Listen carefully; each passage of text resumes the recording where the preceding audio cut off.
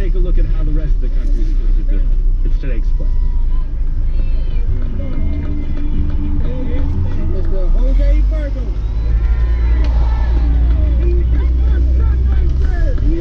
Yeah, Belly?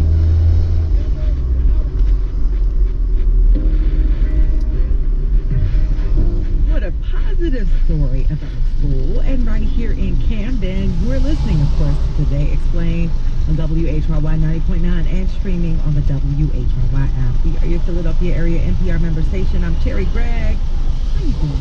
TTIF. Some of the stories I'm following today locally, a baby formula manufacturer in Pennsylvania is getting more than $8 million from the state to help offset the nationwide shortage.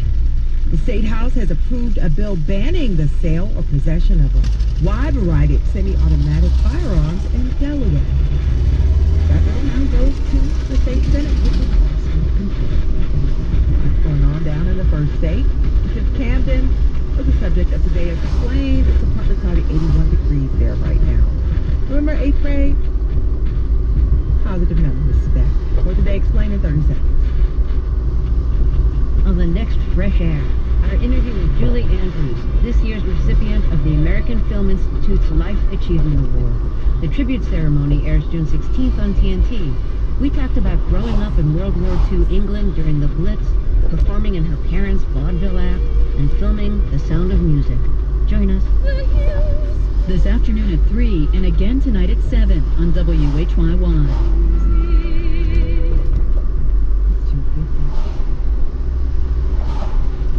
Horace Mann used to argue that schools are the balance wheel of the social machinery, and I think we got a chance to see that when schools closed, gaps widened. Romsboro, Today Explained. We have spent a lot of time looking at how the pandemic played out at Kramer Hill, but to close this series out, we wanted to get a better sense of the bigger picture, so we hit up Tom Kane. He's a casual Celtics fan and faculty director of the Center for Education Policy Research at Harvard. He and his colleagues recently published the most comprehensive look at learning loss during the pandemic to date. Our research covered 10,000 schools, 2.1 million students in 49 out of 50 states plus DC. Let's talk about what you found. What were your takeaways? So, we found that in parts of the country where schools did not shut down, students lost ground. So remember, everybody went remote in spring of 2020, and we see that achievement slowed down even in places that went back to in-person pretty quickly in 2021. However, in places where schools remained remote for more than half of 2021, there were much larger losses, especially for students attending high-poverty schools. In schools that remained in person throughout 2021, students lost about 7 to 10 weeks of instruction. But there was no widening of gaps between black and white students, between high-poverty and low-poverty schools. Everybody lost about the same amount.